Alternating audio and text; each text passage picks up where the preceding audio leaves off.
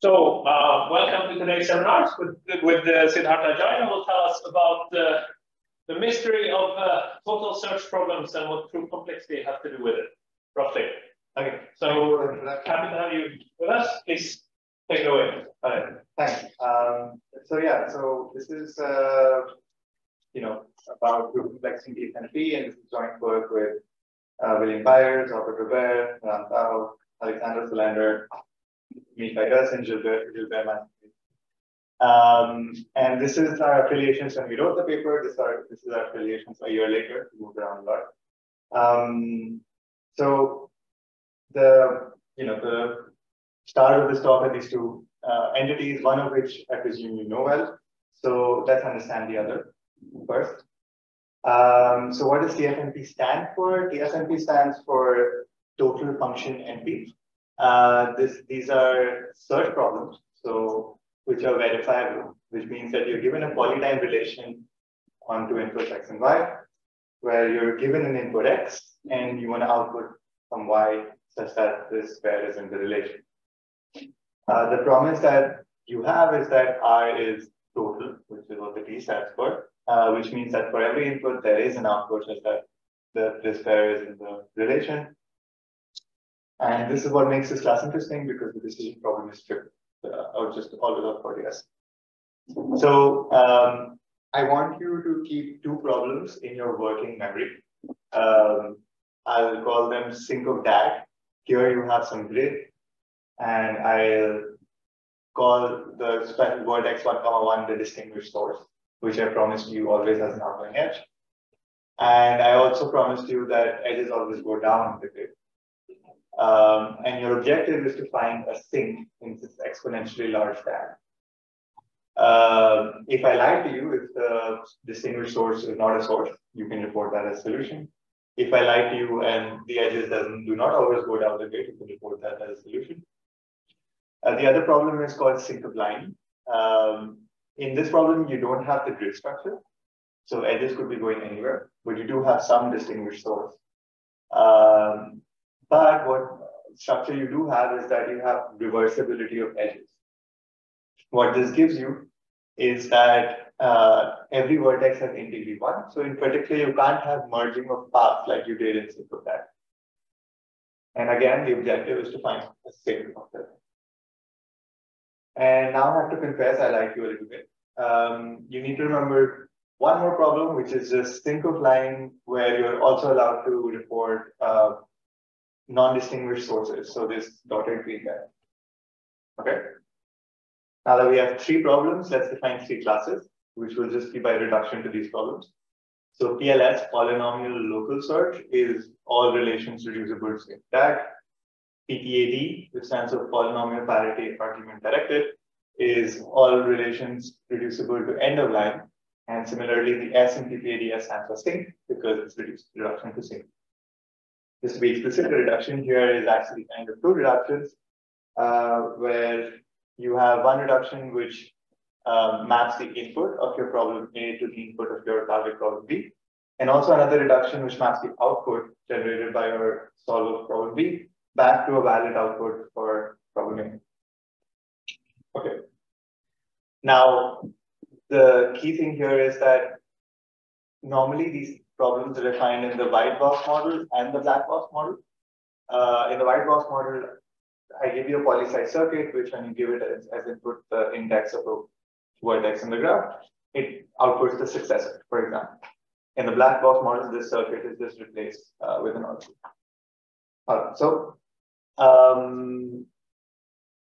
What does TFNP look like? But fact is that we don't expect TFNP to have complete problems, which is why we necessarily have to study these subclasses which do behave nicely. And this is sort of the classical hierarchy that people studied starting in the 90s. And I've defined three of these classes for you. I also put this weird thing here called PLS intersection PPAD. The only reason I did that is because a lot of problems that we care about lie in both PLS, that are reducible to single DAG, and PPAD. They're also reducible to end of line. And below that, all the way down here, I have FP, which is just all relations solvable in one time. Okay. So precisely to capture this problem of like things like between FP and PPLS and PPAD, in the past decade, people defined complexity classes in between these two.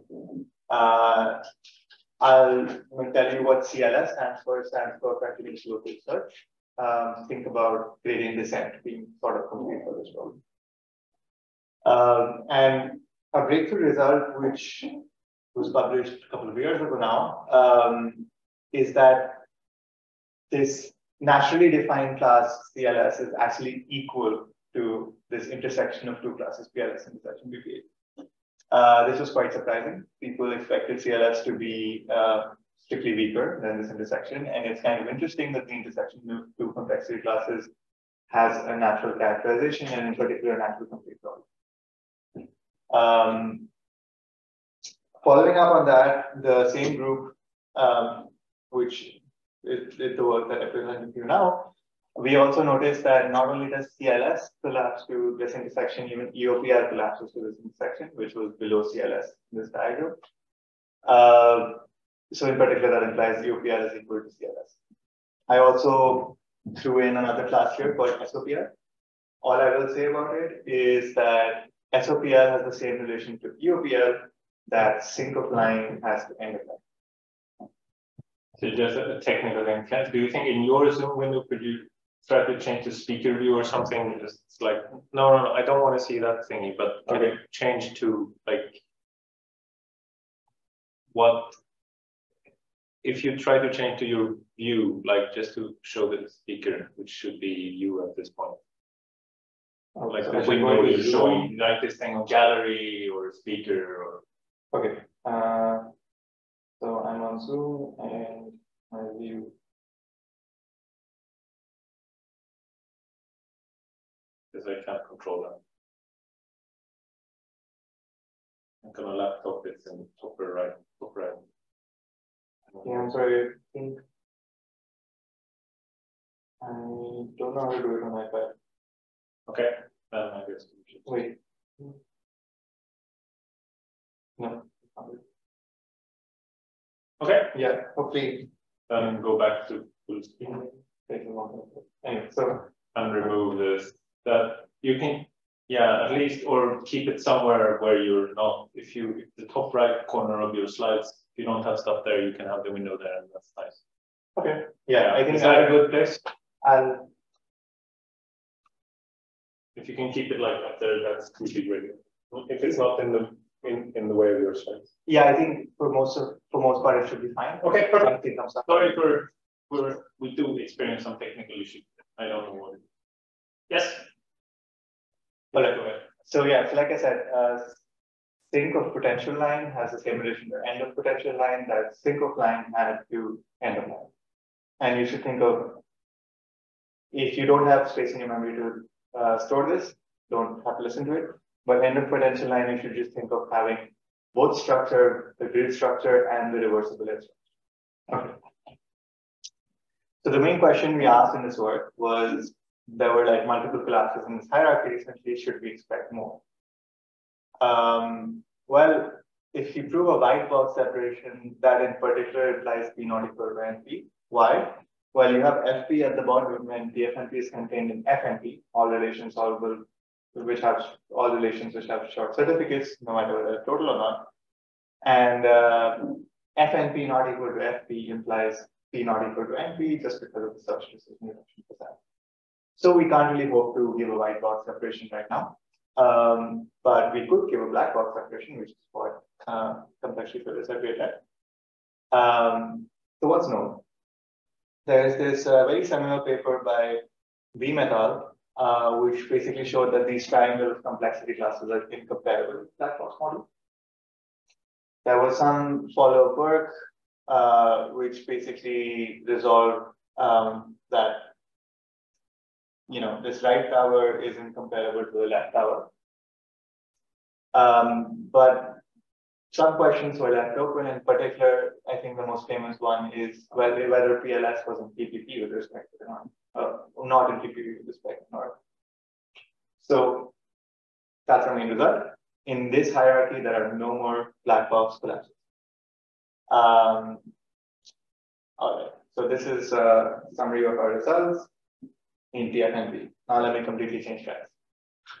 Just a question to go back. So just to understand, is it like this will be a vague question, but do we like expect black box reductions to somehow be, the full truth, only that we can't prove it in a white box setting, or do we know whether things actually happen on the way from black box to gray box to white box? So what I will say is that I am not aware of any white box techniques to solve TFNP problems. So everything we know works in the black box. Therefore, to overcome these separations, you would really have to do something. But who knows whether white box matches black box? Okay, so we don't know, but this could be taken like as circumstantial evidence that this might actually be the truth. Yes, as usual in computer. No, fair enough. Yes. Yeah. Okay. So now that we talk about proof complexity, so it's well known that the proof system resolution, which I'm sure we're going to define for this audience, is simulated by Sherali Adams, as you know, it's a semi-algebraic proof system which captures some LP hierarchy. Well, there was a question actually. Do we know that UEOPL is different from FP? Good question. Yes, we know that because we can prove query load bounds for it. So again, we have a black box separation. Black box separation. Thank you. Okay. So it's well known that resolution is simulated by Sherali Adams. What we prove is that this simulation actually needs to exploit exponentially large coefficients. So in particular, if you encode the coefficients of Sherali Adams in unary, then resolution is not simulated by unary Sherali Adams. Now, I showed you two very different looking results. Is this a Frankenstein paper where we prove two completely different things? No. This result is actually equivalent to TLS not in PPADS, so this vector and oracle, which are these two classes that I defined earlier. So that's the message of this talk, that there is a bridge between proof complexity and TFNP, which we exploit to get these results. Let's see what the bridge is between more carefully. So first word that we will bridge between is these query analogs of TFNP classes. And what I mean by this is that the notion of reductions in these classes are now shallow decision trees. By shallow, I mean polylog n type. And from the definition of the problems, earlier you gave me I gave you a circuit to compute the successor. Now I gave you a shallow decision with the successor and so on. I think there is a question in the chat whether this holds for low degree Sherali Adams or whether you're capturing all of Sherali Adams. I don't know if I'm interpreting the question correctly. So I guess I'm saying that polylog n degree unary Sherali Adams does not simulate resolution. Does that answer the question? Yeah, does it answer the question? Yes, it does answer the question. Okay, cool. We'll see the formal statement later as well. Okay, great, thanks.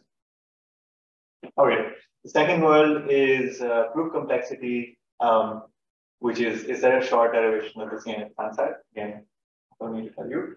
And here I've drawn a picture of proof systems where I put an edge if the proof system on the top simulates the proof system at the bottom. I think I might be missing an edge between polynomial calculus and calculus, but you get the idea. Why did I draw this picture? Well, look at it. Like, there must be something going on there. It looks too similar. Let's make this more common. So I think I need to move this now. So why do TFNP search problems define CNF fallacies? Well, if I give you a black box version of single DAG, I can construct a CNF that encodes this fallacy. This DAG has no strings. This is just because,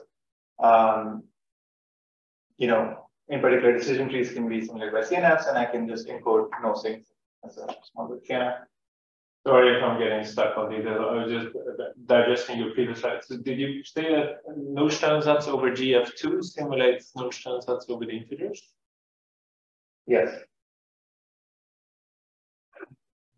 The only way I know how to prove this is, I think this might be true for unary Nullstellensatz over Z. I was thinking whether how you would deal with things like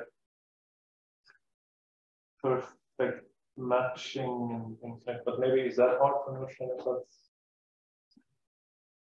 Like it's definitely not true for not known for polynomial calculus. I think if you look at polynomial calculus over like the integers and over GF2, and they might be incomparable.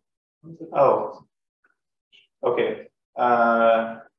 So I think that this is true by recent result of Fleming and Payazzo. That's the only way I know how to show it. But there might be mistakes in the proof complexity part of this talk. I guess I'd rather talk about this. Okay.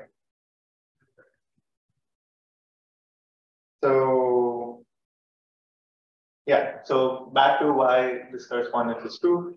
Search problems in the black box model can be translated to CNS. And CNS very naturally defines search problems. This is just because I give you an unsatisfiable CNF and I give you an input, find me a falsified clause. More explicitly, this is the paper I was talking about. There was a follow-up to this work by Stambas, Fleming, and Payazzo, which actually proved that TFNP problems are equivalent to proof systems with a reflection principle. Reflection principle just means that this proof system can prove its own samples. But I won't be telling you about this correspondence in more detail, because I don't understand it. So this is the final picture. I squished the two hierarchies together. The things in yellow and blue were known before. Resolution equivalent to PLS is, I think, folklore. And Nullstellensatz or F2 equivalent to PPA is a result from this ITCS paper from a few years ago, which Mika and Robert were also quoted. So note here, PPADS is equivalent to unary Sherali Adams. PPAD is equivalent to unary Nullstellensatz.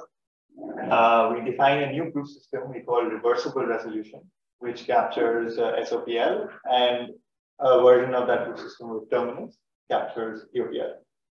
And again, FP is just tree-like resolution. This is again folklore.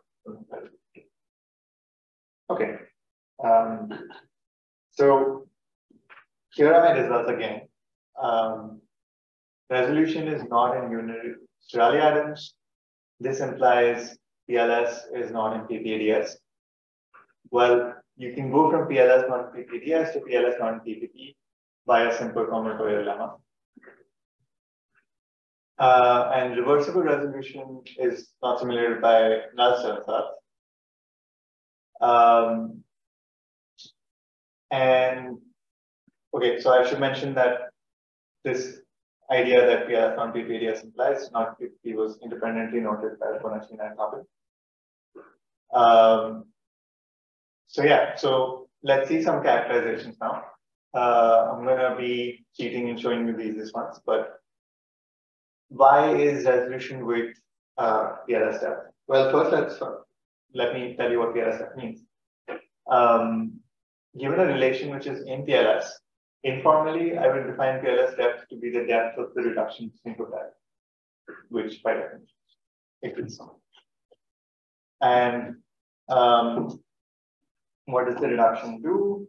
The reduction constructs some vertex set V.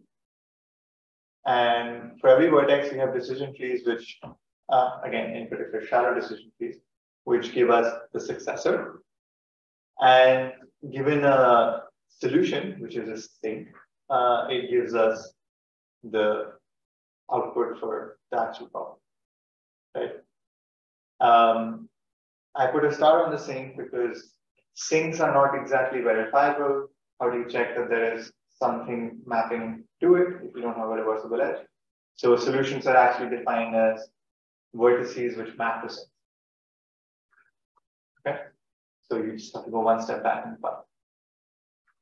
And formally, PLS depth is now log of the vertex size that you construct, plus the maximum depth of any successor distance. Okay, so we'll see why resolution width is at most as PLS depth. I'll be using the prover layer characterization resolution width without proving it. If you haven't seen it before, it's just that you play this game where you're trying to prove that the CNF is unsatisfiable with the least amount of memory, and there's some adversary who's trying to pull you. What will we do? We'll start at the distinguished source, and we'll start going down the DAG. And after taking a step, we can essentially forget where we came from. So at any given point, we're not really storing more than polylog n,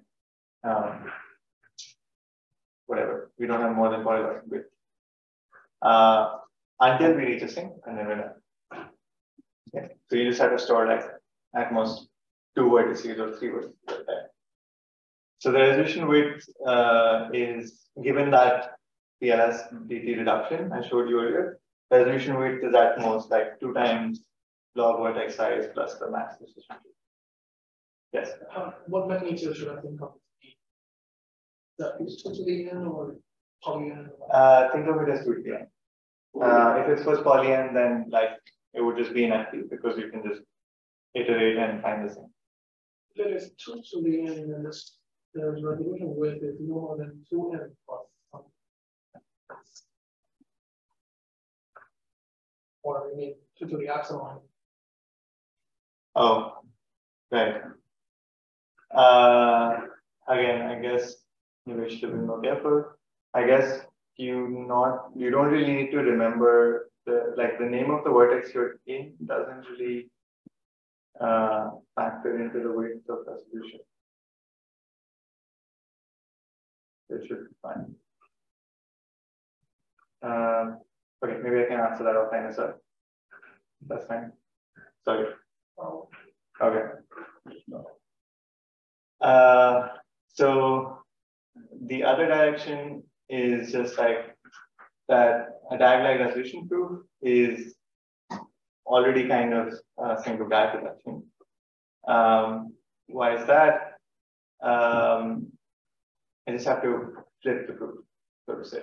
So a resolution proof is you start with your axioms and you apply the rule until you derive the null clause.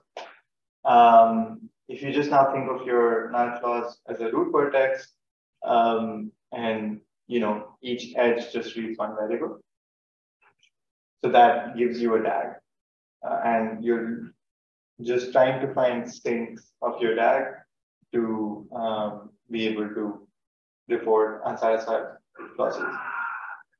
And the caveat is that I give you a special DAG structure which had a grid structure. But the idea for that is very simple. It just says that I will construct a new grid which has, let's say, levels on one axis and a copy of the vertex on the other axis. So for every vertex, I will make a copy for every level. And I will activate that vertex if in the actual DAG, it goes on that level. And I get a grid. So these are two. Okay. So yeah, again, PLS depth is at most log of size plus that's it. Okay. Let me see how much time I have. So should I stop at 10:50 or at 11? You can keep going till 11. We started a bit late. Okay. Then I will show you this one side of my unary resolution. The unary Nullstellensatz degree is PPAD depth. The direction I'll show you is if there is an end of line formulation for CNF, then there is a Nullstellensatz proof or reputation for the CNF. Again, you should think of EUL formulation as a reduction to end of line.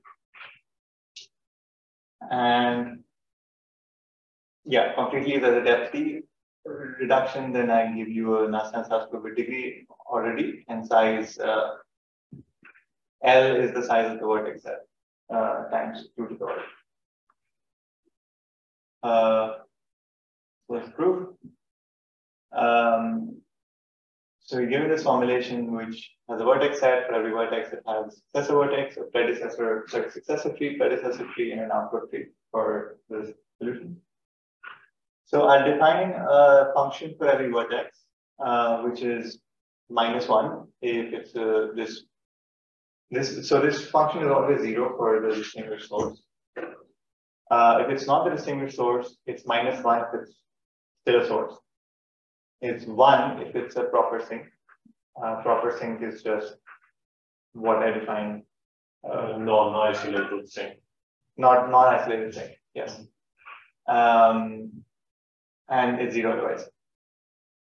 And I claim that this function can be computed in depth 5D. This should not be very surprising. I'm sort of essentially restating that end of line is in TFNP more quantitatively. So you just check the successor tree, and for the proper sink, you check the successor tree, and then go ahead and check the successor tree again, and all this stuff. So I hope you believe me that only incurs constant factors. So how do we turn this into a Nullstellensatz proof? Well, I can convert, so this is like how we convert CNFs into polynomials. I can convert the path of these decision trees into polynomials and rewrite SV as summation of this path times -1 for all the -1 leaves, plus summation of these paths for 1 leaf. And I claim that I can write this, I can factorize it and add this not CL here. What do I mean by that? Each leaf corresponds to a clause in the CNF.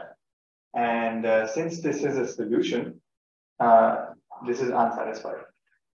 So in particular, the polynomial corresponding to that clause is a factor of this path. And this means that I can rewrite the sum of all these functions as sum of PSCI, just starting to look like a Nullstellensatz proof now. But what is this sum? The sum is precisely the number of sinks in the graph defined by this reduction minus the number of non-distinguished sources in this graph defined by this reduction, which must be 1.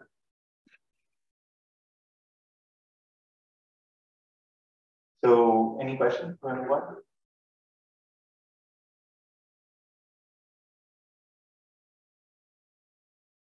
Okay, then. So yes, you're saying, I mean, the factor, the fact that you can factor this thing is, I guess, that once you get to the leaf, it has to falsify the clause, and then if you think about it, you realize that the clause is like a factor. But I guess, are you changing? You could also just multiply by the clause, or would you? I'd like you. Would you lose too much? I'm just curious. Like basically take DL and then multiply by CL, and you still find. Or does your degree? Sorry, what did you multiply by CL? You have this DL thingy. Oh yeah, yeah. And then you're arguing that this is actually DL prime times CL, which is true. Yeah. So if you want to, I guess you could. You want to like multiply this particular term slash monomial with that term, right? If you wanted to multiply all of them with the sum of all of them, I guess. No. I just take every DL, I would just multiply with the corresponding CL. But like it's a little bit stupid because I know it's a factor already, but it's like it can't hurt me. No, but now how are you sure that that still corresponds to that function that you're trying to compute, which you need for this result? Semantically, we won't change the function. It's the same, but we don't have to. It's not important. I think it's still fine, but okay. Oh, it won't change the function. Yeah, if we take a CNF, for example, we take square of it, it's the same CNF. Oh, okay. But again, you're using the fact that it has this factorization to show that. Yeah. Like, I don't see how you prove this without using the fact that it's factorization. We can take it offline. Cool. All right. So now let me say something about separation. A key lemma for proving that this separation with that resolution is not similar by unary Sherali Adams is we actually give a robust separation of SOPL from Nullstellensatz. So as a reminder, sync of potential line is sync of that without merging of paths because I also have reversibility like this. Okay. So what do I mean by robust? We'll modify the Nullstellensatz proof system to refute CNFs or polynomials approximately. What do I mean? Epsilon Nullstellensatz is just a proof such that the sum of these, polynomial factors and maxims is bounded within 1 minus epsilon 1 plus epsilon for all inputs. And the question is, what field are we talking about? I'll eventually be talking about F2, but like I can make this definition for any field. Or no. Epsilon. Oh, sorry. Yeah. No, I cannot do F2. I guess. The point, like epsilon is epsilon alpha here. You're saying that for any assignment I plug in, I'm within 1 minus epsilon and 1 plus epsilon, but it's not strictly speaking an equality, am I right? It's like more like you're hitting this interval. Yeah, I'm using notation where it belongs to 1 minus epsilon plus epsilon, and let's say we're talking about reals. Okay. Yeah. Okay. So the reason I'm glossing over details is because it's not you shouldn't think of this as a nice proof system. It's not even verifiable. But we're just using this as sort of a tool to get what we want. What we want to show is that so this is just some constant epsilon. Constant epsilon Nullstellensatz replication of SOPL requires polynomial degree. How do I do that? The idea is to give randomized decision to search reduction to something in query complexity, which I already know, it's well studied. So what we show is that epsilon Nullstellensatz proofs for SOPL imply polynomial approximations for OR, which is why I'm thinking of this as reals, because the real degree or real approximate degree of OR is known to be at least 210. Okay. Here's a teaser for what I will do. So note that you're given an input for OR, and you want to somehow map. You want to encode the fact that OR is 1 or 0 in the solutions to SOPL. This is not meant for you to understand what's going on. First, let's figure out what a reduction means. Reduction is a pair of functions and distinguished sync. So this function just maps an input to OR to an input to SOPL. Okay. What does it need to satisfy? It needs to satisfy that every bit of the output is a depth T decision tree of the input, which is why it's low depth. And the second property I need is that for any X, for any input to OR, the only solutions of the output of this reduction are active sinks on the last row. Now, this is sort of a weird property. It feels like I'm tying my hands here. But this will just be convenient technically as well.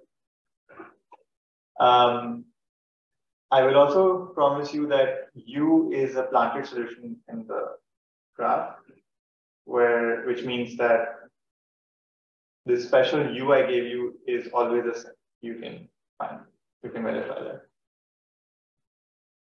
And what I promise you is that if OR is 0, then the only solution in the graph is the special U. If OR is 1, then there are at least 2 solutions. Okay. Now, deterministic reductions won't be enough for me, so I'll define a randomized reduction, which is the distribution of a deterministic reduction. Okay. So now I want to show you why an ideal reduction gives you an approximate polynomial for OR. What's an ideal reduction? Given some randomized reduction, which is this bold Y, bold U, for every Y, that no probability here, the conditional distribution of the planted solution given this output, which is an input to SOPR, is uniform over the solutions of Y. Okay, so no questions about this definition. Then let me show you why this helps. I'll define a polynomial Q over this Y comma U, which is just summation PI AI, where I take the terms corresponding to solutions in Y. Okay. So now if I have a randomized reduction and I take the expectation of this polynomial, then I can rewrite this as expectation over Y, then expectation over solutions in Y of this PI U prime, AI U prime. Sorry, what are PI and AI? Oh, so we're assuming that, so we're doing a proof by contradiction. Okay. We're assuming that there is a low degree Nullstellensatz proof for SOPR. Yes. And using this reduction and that proof, we're giving an approximation to one. Oh, okay. Okay, so this is the terms in the Nullstellensatz refutation corresponding to the solution. PRU prime is the same in the next. Sorry? PRU prime is an axiom corresponding to. Yeah, AI U prime is the axiom corresponding to this solution, Okay. and PI U prime is whatever polynomial factor is in the Nullstellensatz proof associated with it. And why is it? I don't know a priority that's a uniform distribution. I'm assuming that my reduction is ideal. I mean, the distribution of Y, you derive expectation of Y. Here is the distribution of the reductions. Is there any mass reduction? Yeah, so I'm not saying that the distribution is uniform. I'm saying whatever distribution my reduction gives me, let me take expectation over that. Oh, okay. Okay. Okay. So why did I define ideal this way? Well, if my reduction is ideal, I can just rewrite this as, expectation over uniform over solutions of Y, U prime, PI, U prime, PI prime. Okay. Let me rewrite this as, because it's the uniform distribution, I can just take 1 over solutions of Y, solutions of Y, U prime. And now using the fact that we started with the proof by contradiction and this is a Nullstellensatz proof, I will conclude that this polynomial actually approximates this 1 over solution Y quite well. And the idea is just that now my reduction promised me that if R is 0, this term is like 1 plus minus epsilon. And if R is 1, this term is at most 1 plus epsilon by 2. Once you have that, you can use like standard boosting techniques to increase this gap and get an approximation to R. So that's about what I want to show you about the ideal reduction. So I think, yeah, I have enough time to show you our reduction and show you why it's not right. Okay. So what's our reduction? I will construct a very stupid graph. I will take the distinguished source. I'll just put a linear path down to the last row and plant the solution there. Now, for every other row, so I have n minus 1 rows left. For every other row, if xi is 1, then I will again plant this linear path. If xi is 0, I do not. And this is in the OR instance. Yes, so x is the input to the OR instance, yeah, or to input to OR on n minus 1. Yeah. Right. I won't expect this to work, so we have to do something. I'll just permute all rows except the first one randomly. Okay. Is this ideal?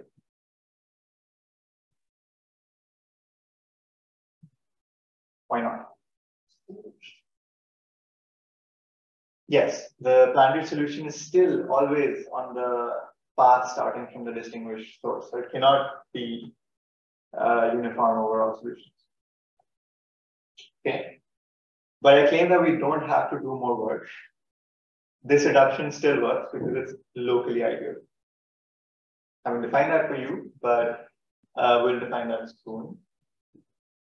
And all the more of an informal notion. And I want you to know something here that we have like more than what the ideal reduction, not more than what the ideal reduction asks for, but specifically one property that we needed. We have more than that. We have that number of solutions is exactly 1 plus the Hamming weight of the input. Okay. Let me see if I can. Yeah, I think we can get through this slide. So let me define two polynomials. One is the expectation of polynomial I showed you, but over the distribution defined by R reduction. The other is this polynomial, but with the distribution defined by some ideal reduction. In the claim, these polynomials are equal.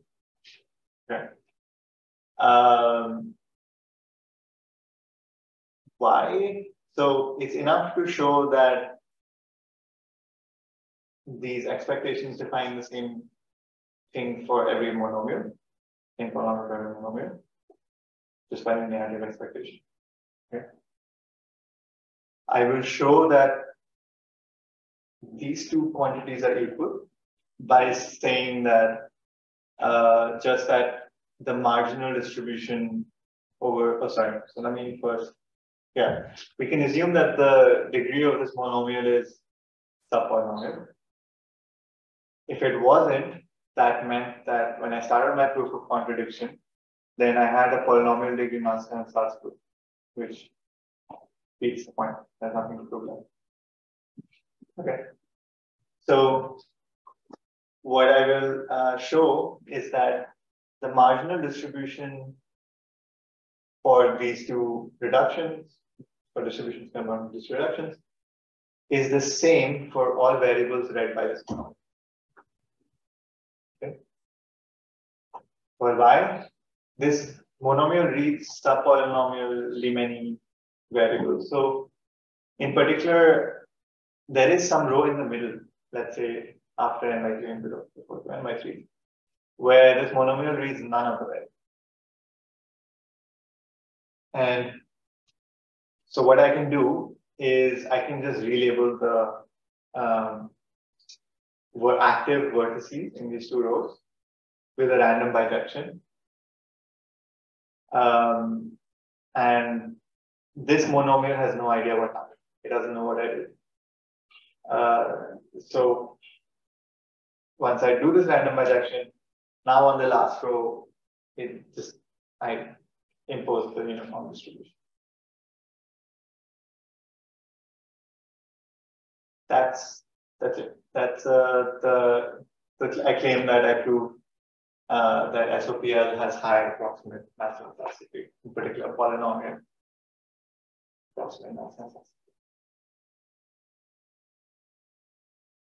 think I'd like to stop it. Okay. No concluding slide or future directions or something? Oh, right. Oh, yeah, I should. I was planning to do that in the second half, but I think some people may not be attending.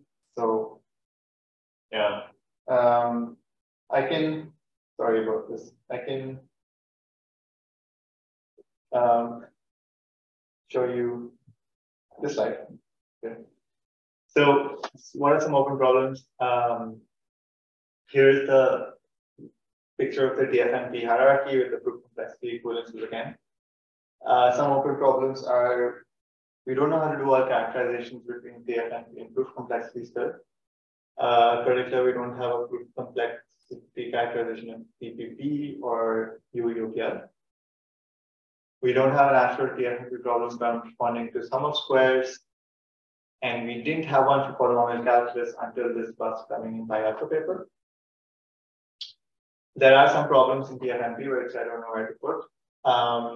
In particular, we don't exactly know how weak pigeonhole fits into this. There are some extremal combinatorics problems corresponding to Ramsey theory and the sunflower lemma,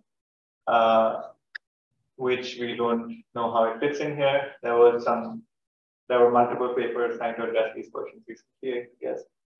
And I think perhaps most famously, we know that factoring is in TFNP, but we don't really understand where it lies in the hierarchy.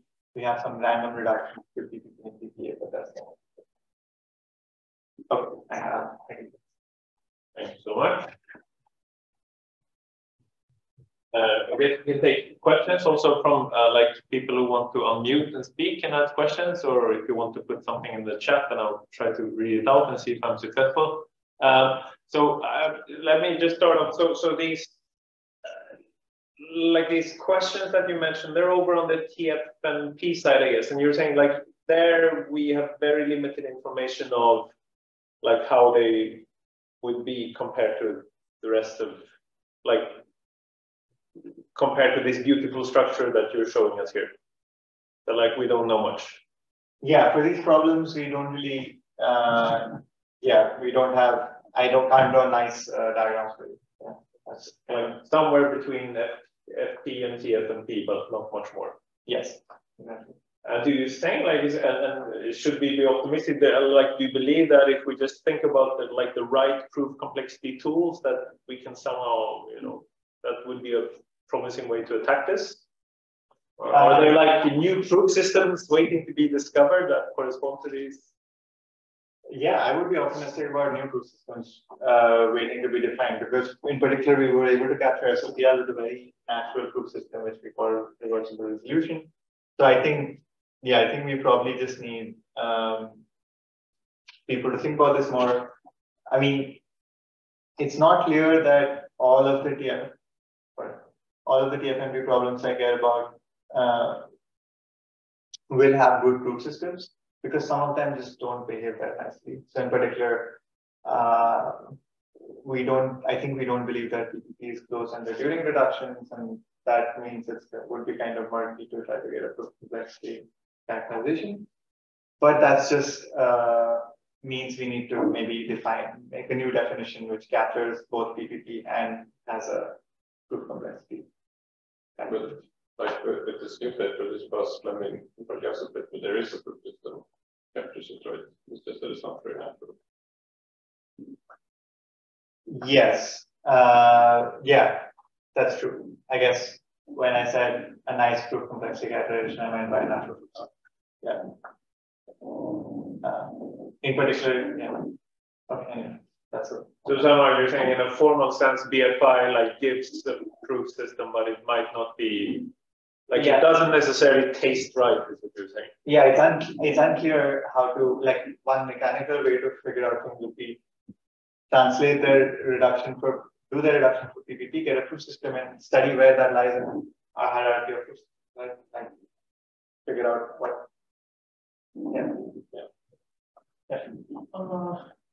What if I change DT into some other? Like CC. Like CC. Maybe that's just in the comment. I mean, if I change the word DT from other assets, any picture. Yes. So this is just me piggybacking off of this ITCS paper called Adventures on TFNP. But if you there are like communication analogs of all these TFNP subclasses. So if I understand correctly, this DT or CC is just a notion of constructible or simple reduction. Yes, it's a notion of both. It's a notion of both reductions and of succinctness.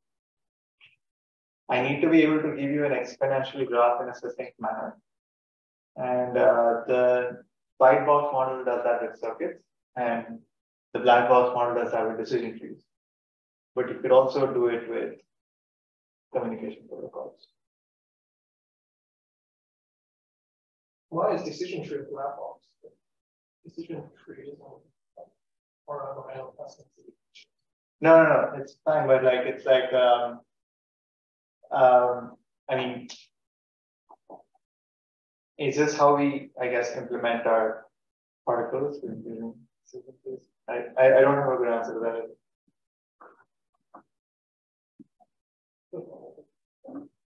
Okay, we can talk about it offline. Yeah.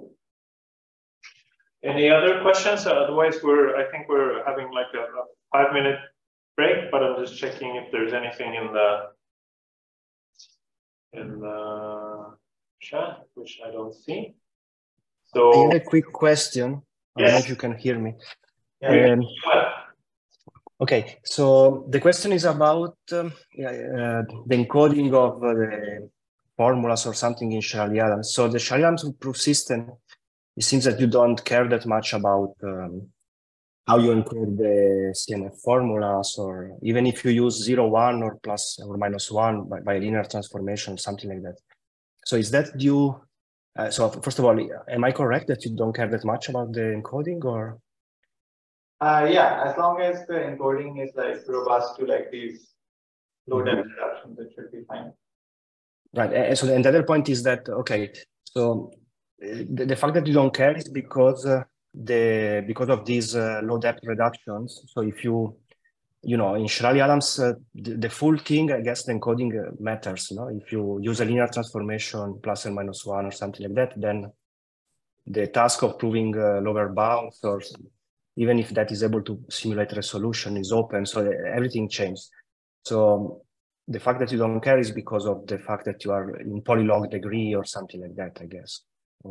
I'm a bit confused by the fact that. So just to make sure we're on the same page. So what you're referring to, like if I'm given a clause that is basically, I can view that as summing over the literals and saying this is at least 1, or I can like multiply, I guess, 1 minus the literals for every literal, and then say that this polynomial has vanish. And these are like the additive and the multiplicative translation. Is that what you're referring to? I mean, you can also think as the multiplicative translation, but instead of over 0, 1, you could have over plus and minus 1. It's another encoding, and you could do that. Okay, yes. So, but it seems that here, these should not matter that much towards the separations, if I'm correct, but I'm not super sure about this. So I wanted to ask, what's the role of how you encode your formula in your setting? Okay, so I don't know too much about the open problem you mentioned and proof techniques being different for these different encodings, but all I can say is that I care that no matter how you encode it, I can translate it back to my encoding using low depth decision. Yeah, I'm not sure how to comment on that, but I think that makes me remember a remark that I wanted to say is that I think what is also nice about these TFNP characterizations is that you can sort of like hopefully do proof complexity with reductions. That's sort of like one of the advantages of these characterizations. I think that's sort of in a more robust sort of sweeping these kind of syntactical details under the rug. Is that what you're saying? And more like think semantically? Yeah, like I prefer thinking algorithmically and semantically, and I think that this enables you to do that. and perhaps that's something that's underexploited. Yeah. So, and the other question is, so PPADS is basically equivalent to polylog degree unary Sherali Adams. Do you think we have a framework for capturing the whole thing, like instead of 3 depth, I don't know, 3 size or something like that? By whole thing, you mean TFNP? I mean the whole unary Sherali Adams, for instance, instead of being low degree, like arbitrary degree.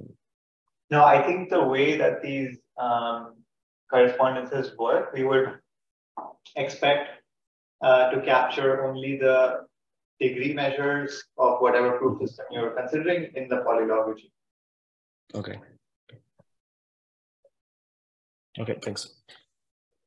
Any other questions?